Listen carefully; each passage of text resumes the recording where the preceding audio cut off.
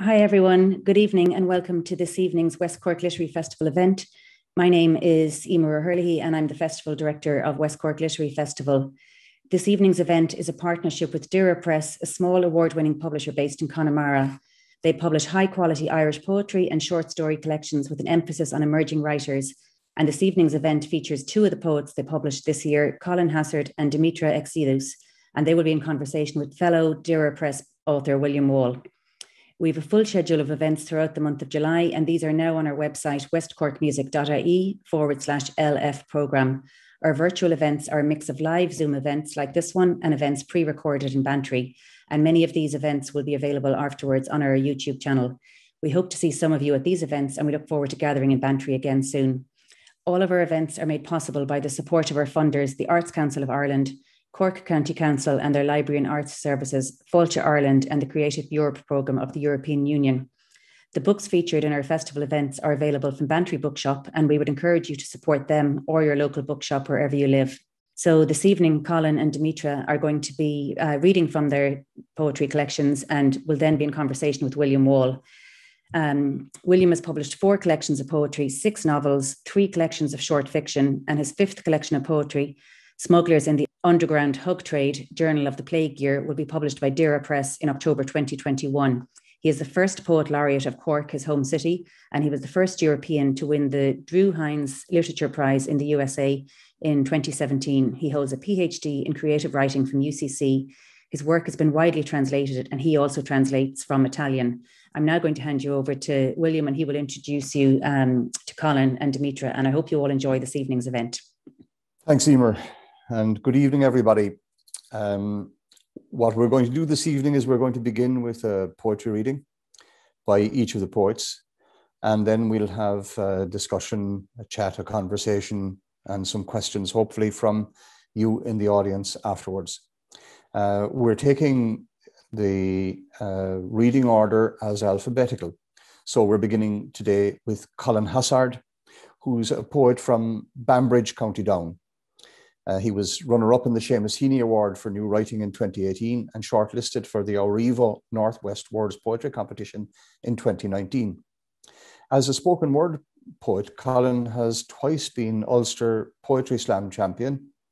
He was joint winner of the Cursed Murphy Spoken Word Award in 2020, as well as a former winner of Poetry Slams at the Belfast Book Festival and Belly Laughs Comedy Festival. Colin has performed his work on Sky One and has written commission poems for BBC television and national advertisements. He was writer-in-residence for the Northern Ireland Human Rights Festival in 2015 and poet-in-residence for all 3 series of BBC Radio Ulster show Science and Stuff, and has an ongoing creative residency with the Duncairn Centre for Culture and Arts in Belfast. So welcome, Colin. Thank you, William, and hello, everybody. What a pleasure it is to be joining you. Normally, I start these virtual readings by saying greetings from Belfast, but tonight I'm actually saying greetings from Manchester. I'm over here in the northwest of England, and I'm treating this as both an English and an Irish tour at the same time. So I'm going to start with the poem that William mentioned, the Seamus Heaney Award in 2018. So I'm going to start with the poem that was the runner-up in that award for new writing, and it's called A Storm Will Come. Because the mid-Atlantic air is wet and unstable, a storm will come. Because of the hemisphere and time of year, a storm will come. Because our island is acquainted with turmoil, because the seeds were planted upside down and the branches grew as roots, a storm will come. Because there is never a dress or glass slipper to fit, a storm will come. Because a red brick bungalow with an attic full of decades is not your desire, a storm will come. Because you are terrified of breadsticks and hummus, because your father is slowly giving up his fight, a storm will come. Because the moon somersaults through rosé wine, a storm will come. Because sleep is like silence after a punchline. Because the Iberian Peninsula holds too many mysteries. Because St. Judith has your looks but not your callousness. Because you are a coward, a storm will come. Because Guevara is dead and his motorcycle scrap. Because the war is lost and the trading route closed. Because the entrance to the abattoir is spread with perfume. Because I wrote love letters on the sand as you waited for the tide, a storm will come. So there are two reasons. Well, technically there could be three reasons why I'm in Manchester. The first is that it's my wedding anniversary tomorrow, 3 years happily married tomorrow. And the other is that we wanted to get out of Northern Ireland because it's the silly season, as we call it up north. So we just kind of wanted to avoid it. And whenever we booked the trip, we didn't actually realize, we flew in on Sunday, we didn't realize that there was a possibility of football coming home, which of course didn't happen. So I'll say nothing about that. But this poem that I'm going to read now references the second reason. And this is called Berries, and it's written about my childhood in Banbridge. If youth has a colour, it's most likely white. Bright white like the snow-covered fields in the Finnish winter that play tricks on the mind. Day is night, night is day. Things last forever. My youth is more the colour of blackberries, the kind I was forced to pick from wild hedges by my grandmother who feared the school holidays would bring the devil's work into idle hands. Standing together on the country lane, she demonstrated how to clasp the berry between the forefinger and thumb as if you were about to straighten the tail of a pig and then twist, which was easier said than done, with my hands slipping out of my father's gloves each time a berry was dropped in the bucket. Everything was ill-fitting. The gloves, the hedges, the weeds, even the sun felt like it was suffocating the sky. Everything except my grandmother. She dropped berries into her bucket with the pulse of a distant lamb-beg drum, humming to herself like she did through each chore. Later, she'd sing while boiling the berries in a saucepan with cooking apples and lemon juice to make bramble jelly. They say in ancient Greece that the first offering of every feast was presented to Hestia, goddess of the hearth and family. How improper that my grandmother's spoon was often bequeathed to me, for I would grumble when there was work to be done. I recall lifting a berry from the bucket and holding it up to the sun. So I mentioned my wedding anniversary there, and my wife is actually from Finland.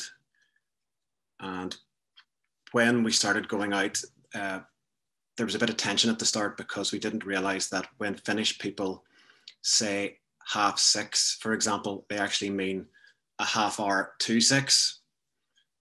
So whenever I said, I'm going to phone you, I'm going to pick you up, whatever it is, at 6:30, 7:30, she was expecting me an hour earlier than what I had planned. And that caused a bit of confusion and a bit of tension. So I wrote this poem, and it's in the only poem in the book that's dedicated to her, but she was a great support through the whole writing of the book. And this poem is called Calling. I will call when you least expect it. I will call unsure of my opening words. I will call long distance. I will call through your letterbox. I will call because I can, because you were the first person I thought of, because I wanted to hear your voice. I will call to kill 99.9% of the negative thoughts in your head. I will call in case no one else does, and in case someone else is tying up the line. I will call from the pew. I will call from the confession box and pray that you don't answer. I will call from a street corner because people no longer listen to the man on the mountainside. I will call the shots with your permission. I will call the ambulance. I will call the midwife. I will call from the trenches and ask you to call the cavalry. I will call you Betty, and Betty, when you call me, you can call me whatever the hell you like. I will call through the white noise of night and again before the crack of noon. I will call the police to report that my heart has been stolen. I will call when I have your number. I will call when the time is right, when you most expect it. But the important thing is, I will call.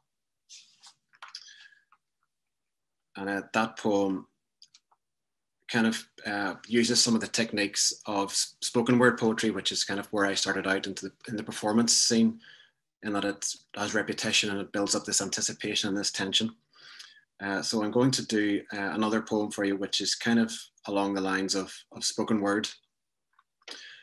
As I was very lucky to win the Cursed Murphy Spoken Word Award last year at the Wexford Literature Festival.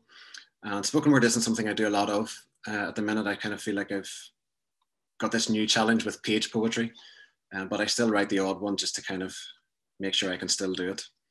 And this poem is called First Will. Being of relatively sound mind and body, this is how I want my particulars divided in the event of you know what. Poetry books, hand them out randomly to the people in the street, but not businessmen or pretty women that charity fundraisers try to rattle bank account details out of. Give them to people leaving job centres or huddling at bus stops on January mornings, or to buskers, especially those with animal companions. Clothes. Take the shirts back to the second-hand shops from which they came, and don't wash them before you do. There'll likely be a shortage of water or a tax on it. Plus, I like the idea of some young fella smelling like me as he chats up girls, or guys. My shoes are to be used for plant pots. Donate the suits and blazers to a homeless shelter. See if people treat them with more compassion now they're dressed in various shades of pink and turquoise. Records. Play them one after the other with the speakers at an open window. If any passers-by inquire about the artist, give them the record. If they complain about the noise, take the record and break it. My notes and journals can go on the fire. There is nothing more to say except that my handwriting is not for posterity. Should we be in a new age, however, where space travel is a common occurrence, put all the papers in a rocket and blast them upwards. If my soul is nearby, I will intercept the craft and continue what I started. If not, the rocket will burn up on re-entry. Either way, beware of poems falling from the sky. And the only poem that I wrote in lockdown about lockdown was shortlisted for the Seamus Heaney New Writing Award this year. And I don't know, but maybe I had like a mental block where I couldn't write about it while the experience was still going on, but I managed to squeeze out one poem about the situation, and it's called What's Left. And it starts off kind of in a dark place, but I wanted to put in a little bit of hope and positivity and light towards the end. Let's call it hope, or something like it. Salvage from the flood of the year. Hung, dried, examined in daylight. The sky was temperamental, but it too has survived. Let's call it luck, or something like it. Beneath the water, flowers pierced through bandages of weeds and prepared for an explosion of air. Let's call it noise, or absence of silence. When the surge rolled back and people arrived with mouths fluttering like a harmony of bird wings. Though the imitation of seasons continued, so did they. Let's call it truth, or at least glistened chunks of it, carved by the wounded into bark until the blunted knife dropped among curled leaves where love, or something like it, was concealed, where petals from the flowers, leaves from the trees, the sky, the seasons, even the people would fall in a drought of kindness. Let's call it strength, or what was needed, to watch the clock for the precise moment night turned to morning, to resist the urge to swim out against the charcoal flood for the first glimpse of a fingernail of light, scraping the darkness. And I might just do one, maybe two more. And I'll jump back to this. This is my book here. I haven't even mentioned it yet, The Age of the Microwave Dinner, that came out in April through Doire Press, which I was very proud of. And I love this cover. What's inside is up for debate. You can make your own judgments on that, but I think it's all right. And the cover is just amazing. So the first section of the book has a poem in it. Many years ago, I studied at the Ulster University in Coleraine, and I used to get the train home every Friday morning back to Belfast.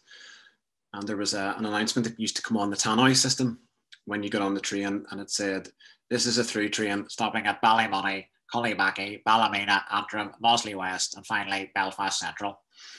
And that phrase stuck in my head for many years. And it was about 15 years later that I managed to put it into a poem. And I'll read this poem for you now, which is called On the Platform at 11 a.m.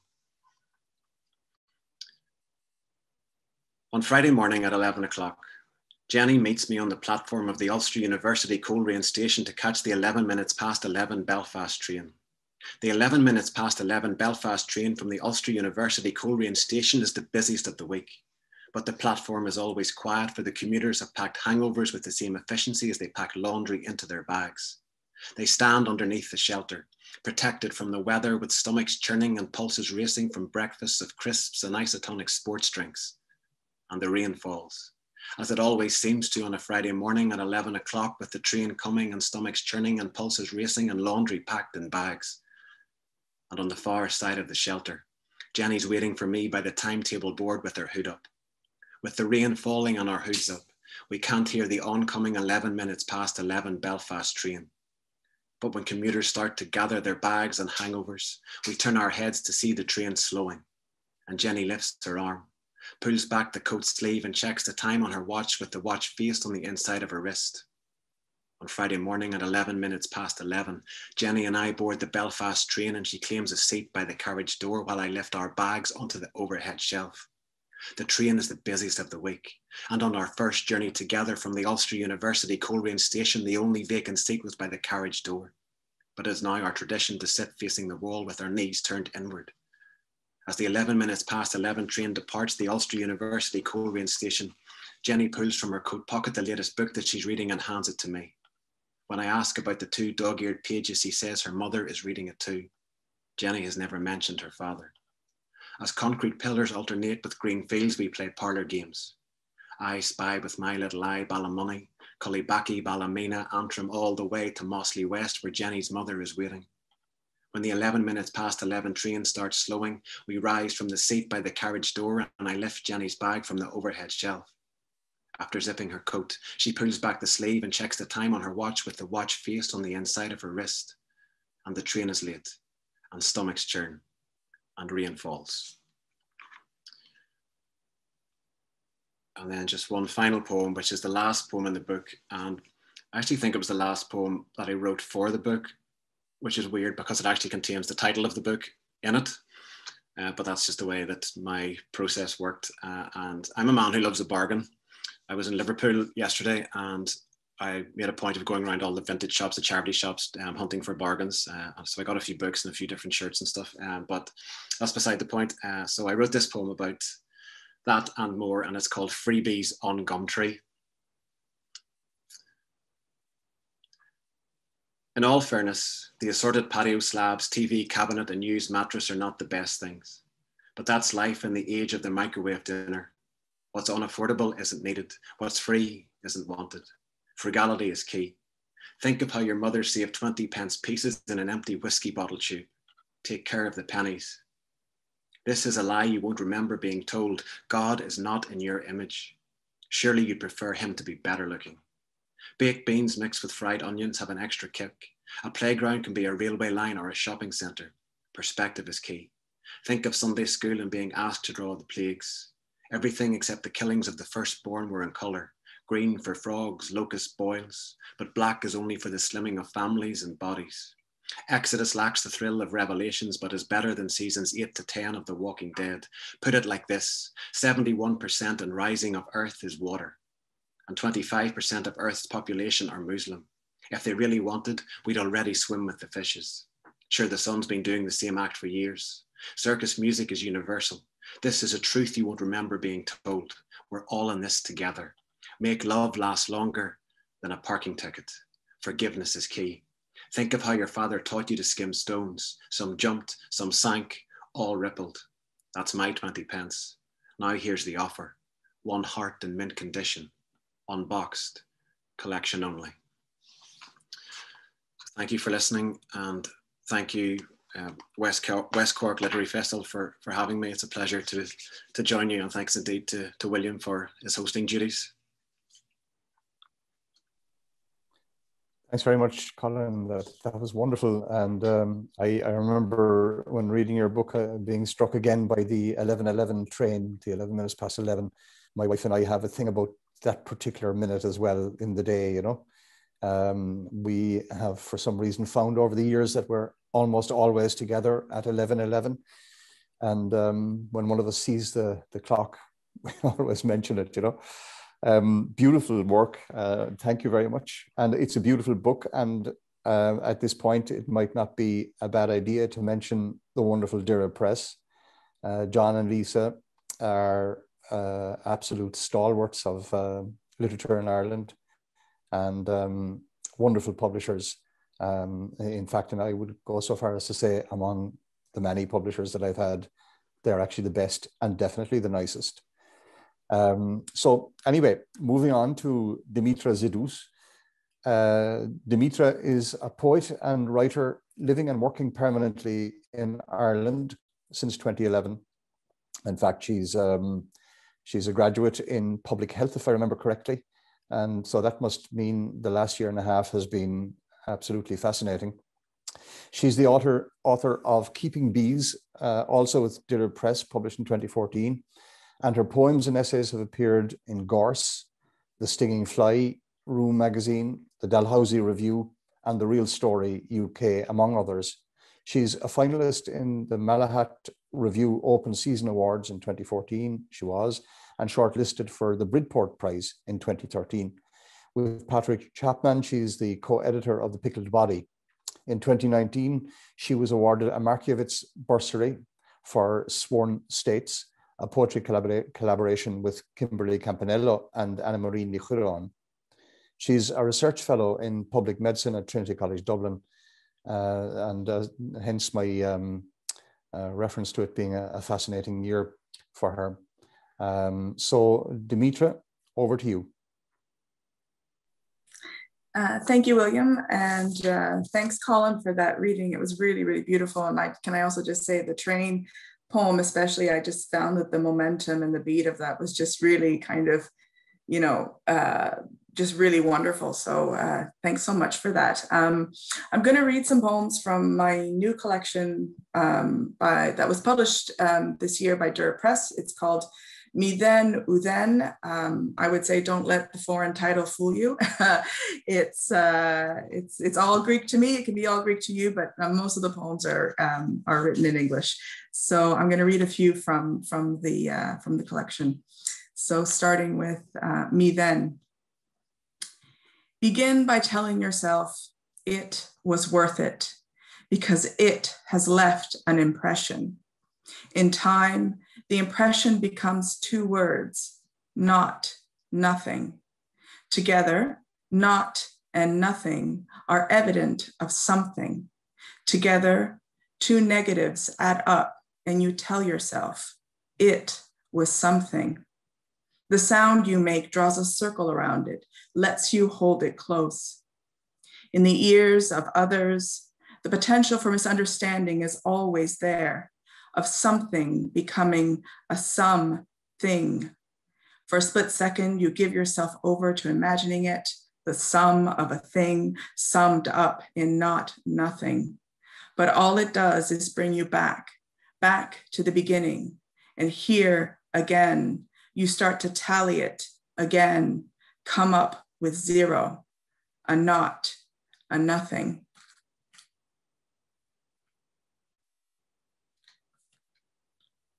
Fisheye. Focus on a single point. Growing up, I always feared fish, eating fish, all those bones, thin needles holding the fish together on the plate. Like a row of precise stitches, these bones were thick as spider silk, a threading of white on white on white, fish, plate, and bone, reflecting and scattering all the visible wavelengths of light to the point of being indistinguishable in my mother's eyes. Years later, in the back seat of another time, the gray overlap of memory swallows me up and those bones come back. A familiar hold, a white light scratching out all the black in my throat. I tried to be like my mother then and pick at the flesh of your sentences, find, then throw away any word that could hurt me. I fail. So instead, I focus on a single point. The whole of my hand wrapped around you, the tightening of my grip like a spider spinning thread around its prey, the tip of your cock bulging between the circle of my index finger and thumb like a fisheye. Morning fragments. Soft opening. The hard neck of a living thing yields to a clenching of, yields to a clenching of fingers, a clench of fingers turning orange, a curled return to orange, a turn into a round thing. And every finger is turned until each one returns to segment, rounding round and round until the whole hand returns to orange, round and round, a round thing, an orange thing. Oh, An O thing, turning, returning, and turning into O, like the oranges growing on the trees in the yard we used to play in when we were children. A turn into orange becomes a turn into O, becomes a red turn and a yellow turn, a return to yield, a yield of pleasure and a yield of grief and fucking. A turn into returns the body to fucking, turns it back a turn to the return of you and me, a turn of you and a turn of me, us turning, returning, and turning into offerings, orange and fucking. And oh, you drawn into oh, the orange and you offering up. Oh, you surrounded by the red and yellow of my, rounding round the hard neck of a living thing. Oh, yellow, oh, red, and O is red and yellow, red and yellow, red and yellow. O is red and yellow fucking, pleasure turning into grief, turning back, turning and returning all at the same time. And you offering up wood. Oh, wherever and whenever your mother is, oh, your mother, she needs to know, oh, she needs to know, oh, she needs to know. She needs to know her son is at the mercy of oh. Oh, clench, the clenching of a clenching and the hard neck of yours yields to a clenching of clenched a clenching and the O of my turns back into orange segments and orange segments. The orange segments turn, in turn, the orange segments turn and return until they become a return of fingers clenched. In a clench, a hard neck is not hard anymore. Limp-necked. Fingers letting go, and the hard neck of a once living thing, not hard, not living anymore, sits limply and limp-necked. It sits limply and limp-necked in a pot of boiling water in the yard we used to play in when we were children. In the yard where we used to play when we were children, a dead cock sits limply and limp-necked, like the body of a son, dead cock, like the limp-necked body of the Son of God pulled off a cross. Slitting the chicken's neck. In time, the hold of an orange tree anchors memory between 2 points, 0 and after 0. As a matter of distance, time is a wide eye, the eye sharp to a point. To cut precisely in time is to make a straight line that breaks the circle and creates a divide, a gash in meaning, splitting time in two, into the moment when and the moment after when. In between 2 points in time, the slitting of the chicken's neck renders a void, an empty space, an O, an orange point in time, 0, 0, in time, a sudden opening between worlds.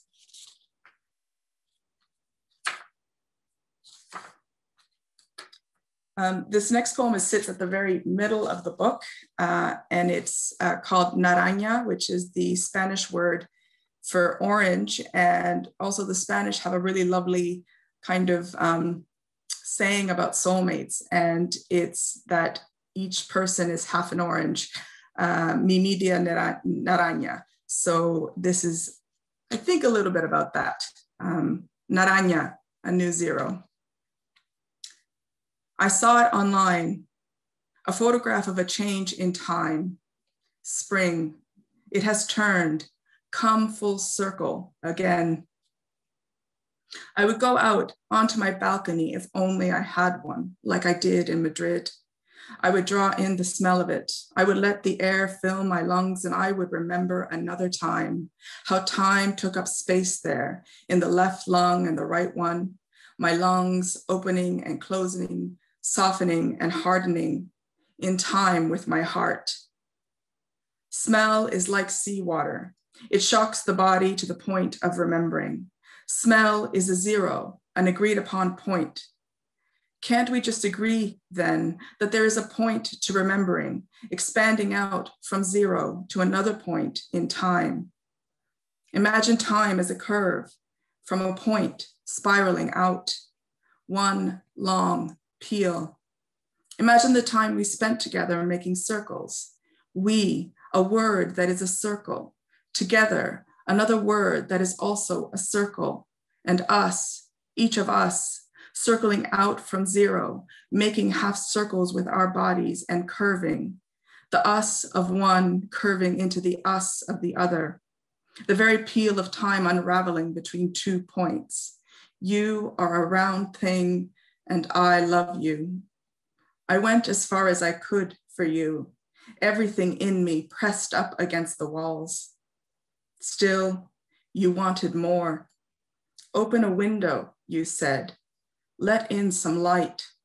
The window, my heart. From here, now, right now, if I could, I would send you a whole one, like the one I saw in the photograph, with a note. Look, I would write, our 2 halves curving into one. This orange, a new zero, beautiful and perfect.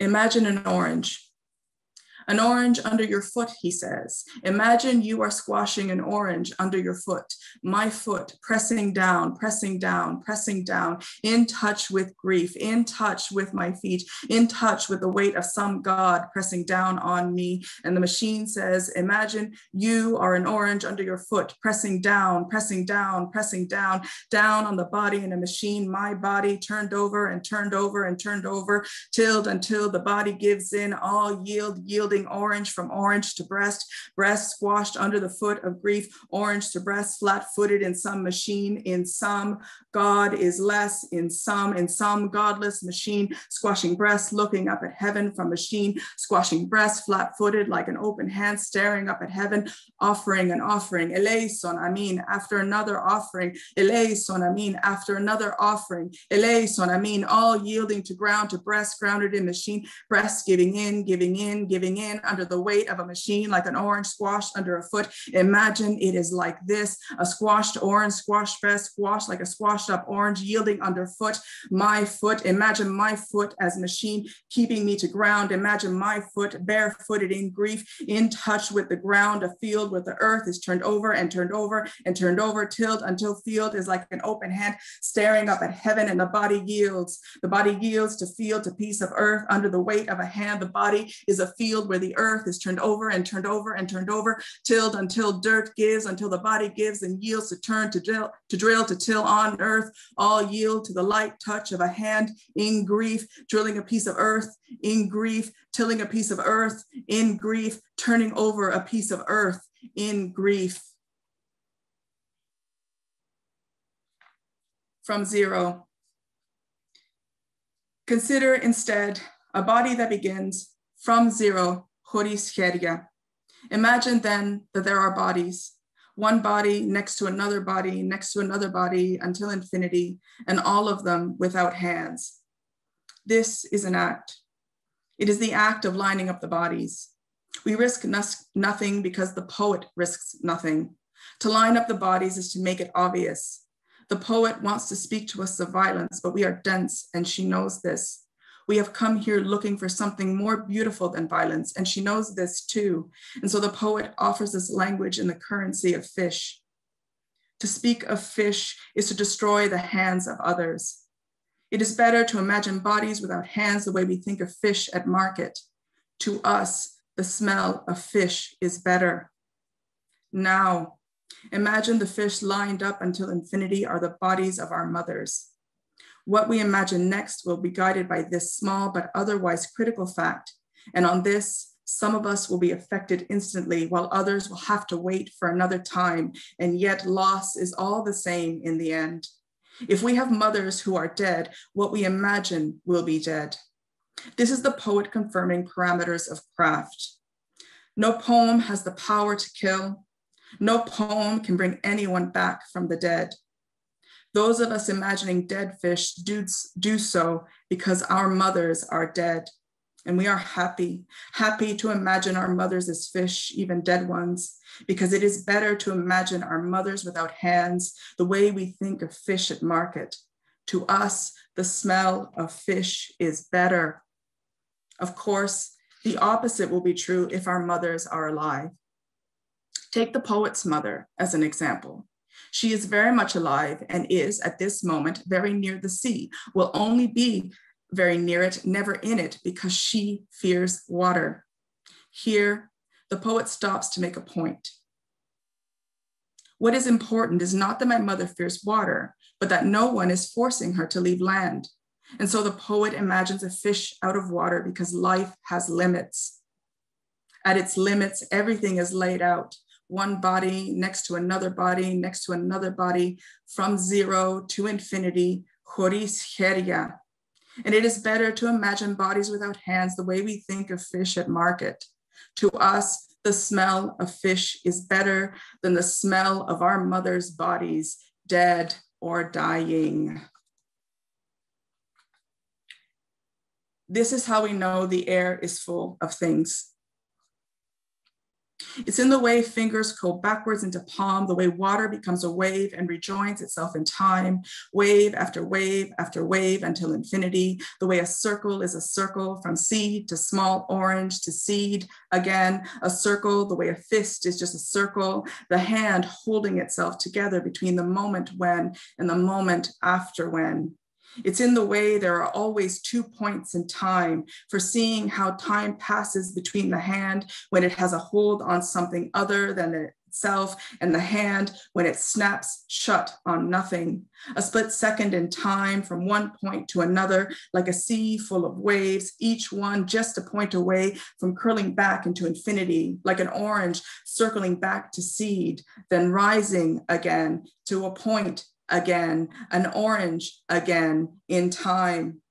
In time, it only takes a second for the rounded grip to loosen, a second for the hand to unhand its hold on something other than itself. 1 second, and infinity for 1 second is at the mercy of gravity, drawing a line down between 2 points in time.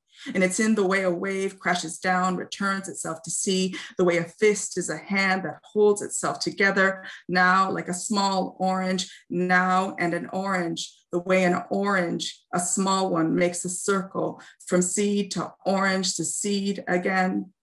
It's in the way something whole becomes fragments between 2 points in time, like the parts of a wave and a circle made of orange segments, and an orange holding itself together like a hand curled into a fist, holding on to nothing. Mostly though, it's in the way a fragment of glass on the floor catches the light, and we see how full the air really is. All those flakes of dead skin and stardust floating in the width of its shaft. I'm going to finish on this one. It's called A Constant. Somewhere there is always a circle, a woman contemplating the afterlife. In this language, I say the letter O. In another, O takes possession. Mouth becomes O. O becomes mouth.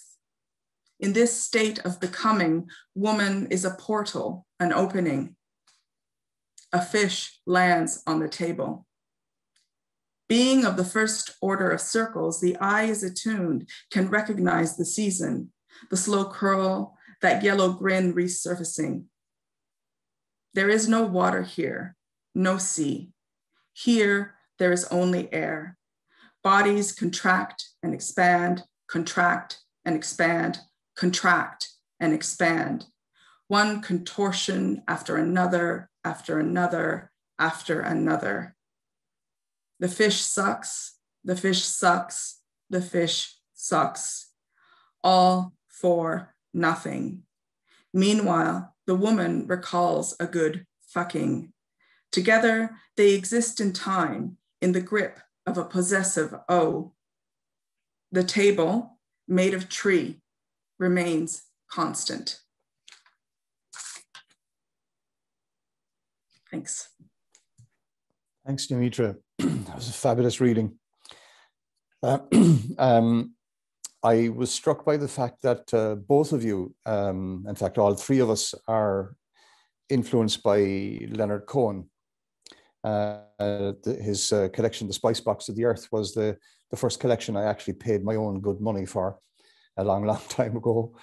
And I was wondering, Dimitra, if I could ask you first, and I'll come to you then, Colin, because I remember you wrote an essay with an absolutely fabulous subtitle, Why I Will Never Fuck a Man Who Is Not a Feminist, that Leonard Cohen was very important to you. And also in the same essay, not to confuse issues, but you mentioned Lorca's concept of el duende. I wonder if you could talk about both, if you wouldn't mind.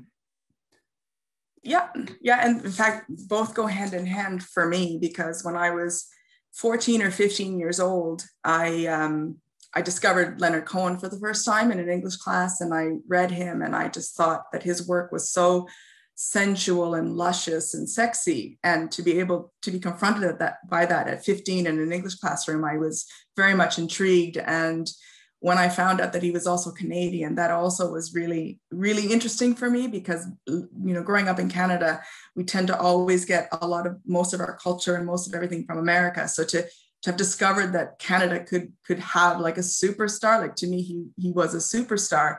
And I just thought, well, I'm just going to like eat up everything that he's written and just, read him and understand how he writes, what he writes about, the sense of the body, the sensuality, the spirituality. And what I find really interesting about Leonard Cohen is that when I read him, I can hear myself. So I feel that there's this way that he is neither man nor woman, nor beast. It's just this way of being in the world that was accessible to me, and I could hear my own voice in it. And then years later, reading something about him and, how he went from Canada to the UK, to Spain, to Greece, and, started talking a lot about one of his own inspirations, which was Lorca and the concept of duende. And when I learned what that was, I thought, that's exactly me as a writer, this idea that it's something that's within us, something dark and just it's something that when you write it, I love, there's this line in Lorca's essay on duende where it dilates the mind's eye. And I always think that that's a really nice way to think of what a poem can do. And it doesn't have to do anything big, it can do a very small thing and kind of explode the world. And so for me, those two things together just really shaped me and moved me as to why I think poetry is such an amazing space to kind of try and write and create in. Yeah. Brilliant, thank you. Colin, you were also on record as saying that you were influenced by Cohen. The poetry or the music or both? Both, but it's interesting you say that, because when I started out creatively, I had aspirations to be a musician.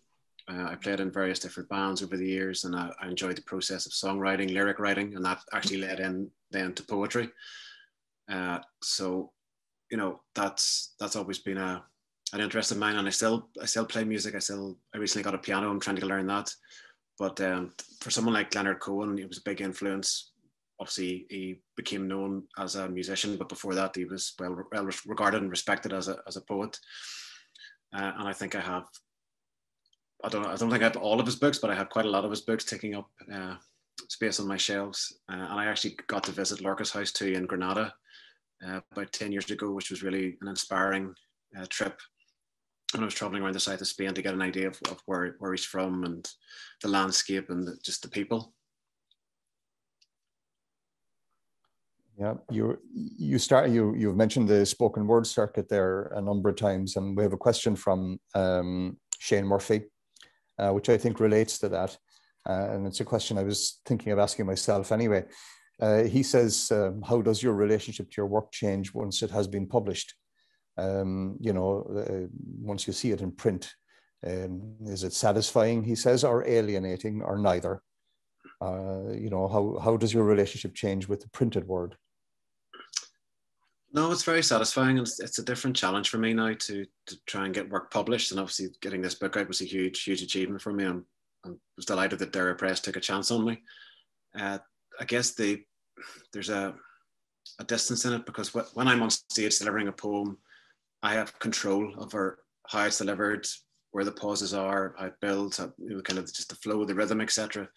Whereas when it's on a page and it's in a book and people can buy it and read it, you lose that control. But I think that's something that all creative people, artists, whatever it is, you have to give up that control sometimes. You have to let it go, and people can do with it what they want.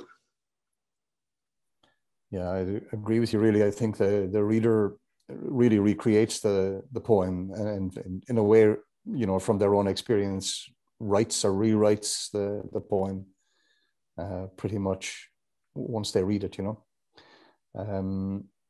Dimitra, your work is, I think, highly visual, very much rooted, I would say, in the textual and on the visual. Some of the visual images of the poems are really striking. There's one, for example, for future readers, those who will buy the book, on page 28, which is an apparently random scattering of the letters O and I, or 0 and I maybe, and the occasional M dash. Could you talk to us a little bit about that aesthetic and what's going on there? Although I should say, before I finish my question, that listening to your reading there, I could also detect that sort of power of the spoken word as well behind some of the poems.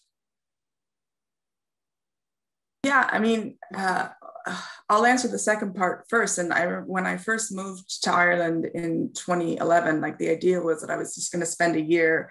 I look back, I realize now what a luxury I just kind of gave myself, to spend a year writing poetry, and, going out to the the various evenings that that were happening around Dublin. I'm living in Dublin, so there was the Monday Echo and a few others, and kind of in writing my own work, and then having spaces where you could get up and perform it, and realizing that way of reading, or being able to kind of hold an audience's attention, and the physicality of that is just as important as writing something down on the page and just leaving it there. Like, to me, the performance of a poem, if you're writing poetry, you have to think about how it performs on the page, what it looks like visually, what it sounds to say it, what it feels like to put the words in your mouth and to put them out into space, and how they might hold space in a room, and how the audience will interact with you. And you're doing, I mean, I'm sure Colin will say the same thing when he's performing.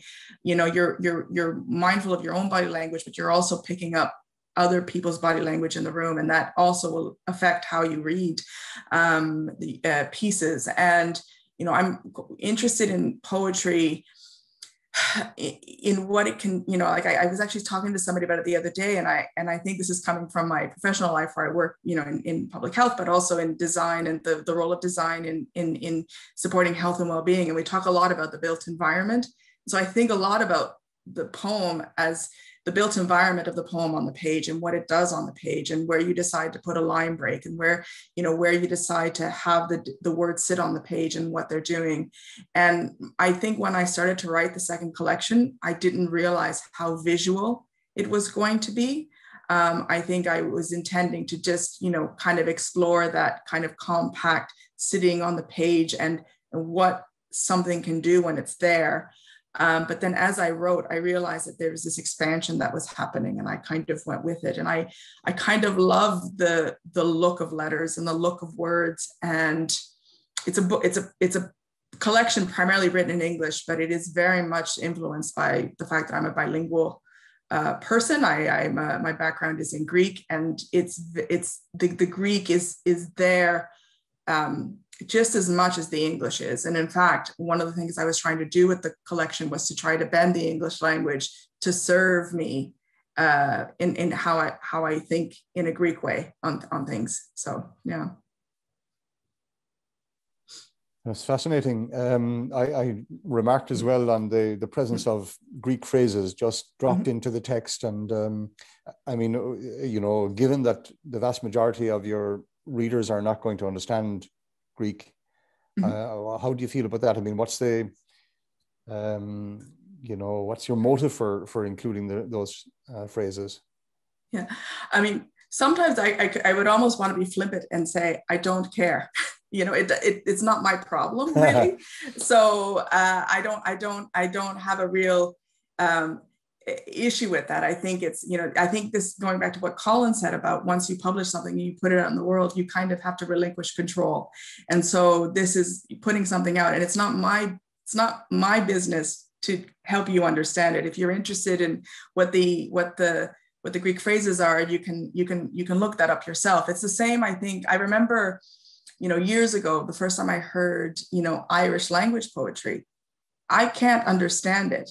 And if I'm going to understand it, I'm going to have to make the effort to learn what words mean. But the way that I could appreciate it, and the way that I could love it, and the way that I do enjoy it is in that presentation sonically. And again, I think it's that in itself is, I don't have to understand it to understand it. There's that going on as well. And maybe I'm making a case for non-Irish writers who are writing in Ireland, who are bilingual, who have access to more than one language, to say, well, we're engaging with the Irish language.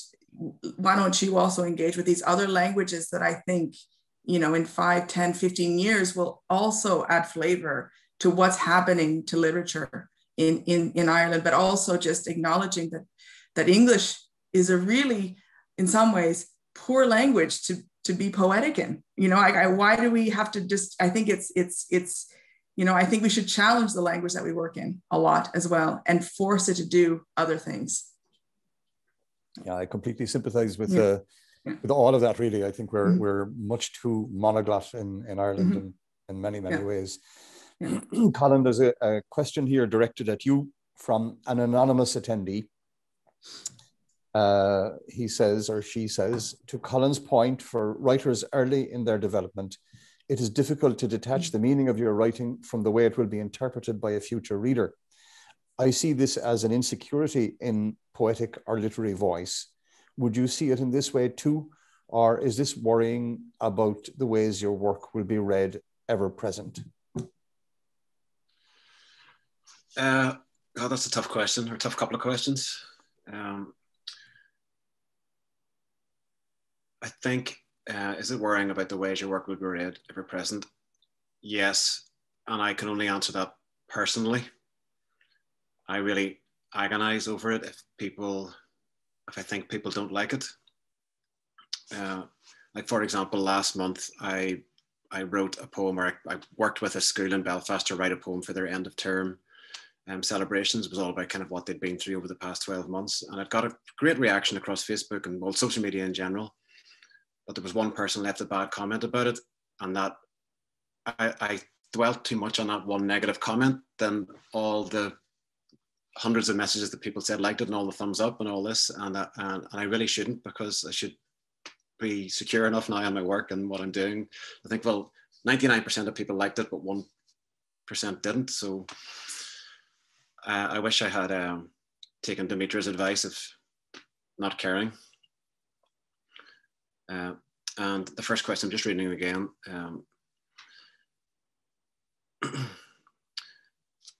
Yeah, I guess it's the same point. Future readers will make of it what they make of it, and you can only write about your experiences and the times you're living in, and whatever you want to say, get it down, and it will go on up whatever journey it needs to go on, in the present or in the future. Yeah, I agree with you there. I agree completely. There's some wonderful comments there in the comments box. Really positive about the reading. Dimitra, the letter O, or is it the number 0, or both, and the idea of circularity figure really prominently in your work. Tell us about the significance of this. Yeah, I mean, I think I'm still working through it myself of what they mean. But the O is, I think, to me, it's this kind of beginning and ending all at the same time, and just turning and returning. I think if I go back, it's this idea that for me, and possibly one aspect of the second collection, has been a re-examination of certain things that I had written about in my first collection. And you know, I think sometimes, you know, you write something and you sit down, you know, your style to say, well, the metaphor, the symbol of something is this, and, you know, you let people get comfortable with that. But then you know, as a writer, you can come back and you can have that be and mean whatever you want it to mean. So, for example, in this collection, the O or the orange is, you know, both, you know, representative of the fruit. It turns into a hand. It is the breast. It is the body. It is, you know, it moves, you know, and so it's this idea of this circularity and this turning and re-examination and this really kind of drilling into what something means to find something else in it. And you realize that it can be, it's everything and it's something and nothing all at the same time, and playing with that in between. And I think there's O's and there's zeros. I think zero, and I think there was a moment in time where I thought I would title the collection Zero, but then I felt that it was too on the nose. But I actually really love the idea of a zero, because the zero is a void, or it's the beginning of something. And to me, there's a promise in that, in what the zero represents, and there's a promise in what an O represents. There's a promise in what a circle represents. It's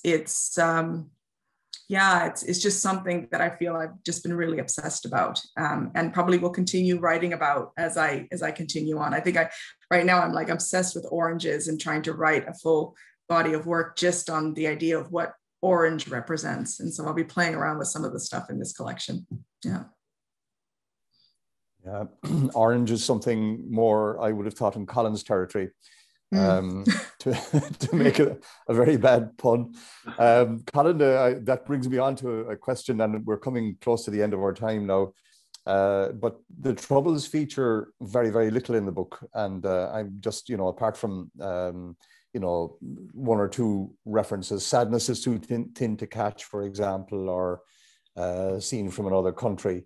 I'm just wondering, and they're just very small references, really. I'm just wondering, is that a deliberate decision or what? Yes and no. You know, when the Good Friday Agreement was signed in '98, I was just about to turn 16, and I lived in Banbridge, which really was largely unaffected by the Troubles. It was a problem that was happening in Belfast and Derry to an extent, and so on, and it didn't really kind of phase us, or I didn't really think about it that much in Banbridge. And it was only when I moved to Belfast in the mid-2000s that I guess the concept of East is Protestant and West is Catholic became more prominent in my mind. But I didn't write about it because I didn't have much more to say about it than what has been written about for many years by poets much better than me. But I think a Northern Irish poet, it's very hard to be a writer of any sort and kind of not have it influence you either directly or indirectly. So that's why it crops up, but only rarely in my work. Yeah, I can well understand that. There's a question here from Paddy Duggan. Oh, mother fish body, it just says. So I'm going to let that be the final comment of the evening. Thank you both. They're two absolutely stunning collections. I recommend them to everybody in the audience. If we were, yes, do please hold up the covers. If we were actually in Bantry, you could just walk in and buy them, or indeed get them after the reading. But I urge you to look them up and get them at your local bookshop, preferably, because local bookshops need all the help they can get in these terrible times. And if not, you can get them directly from Doire Press online. If you just Google Doire Press, you'll be taken straight to their website, which is a really beautiful website as well.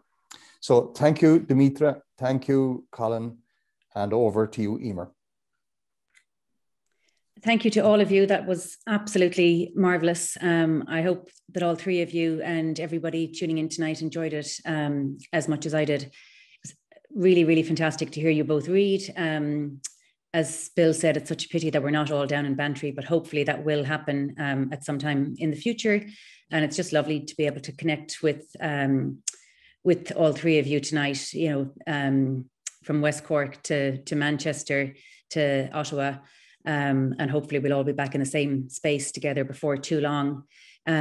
So huge congratulations to Colin Hassard and to Dimitra Xidous for their readings tonight, and to William Wall for his brilliant chairing of this event, and of course to Doire Press for publishing all three of you. And I'm really looking forward to Bill's Doire Press collection when it comes out later this year. So other than that, I wish you all a fantastic evening, Dimitra, and a lovely afternoon to you, as I know it's only lunchtime where you are. So thank you to all of you for tuning in tonight, and to our brilliant readers. So I'll do the Zoom wave now. Thank you very much. Good night.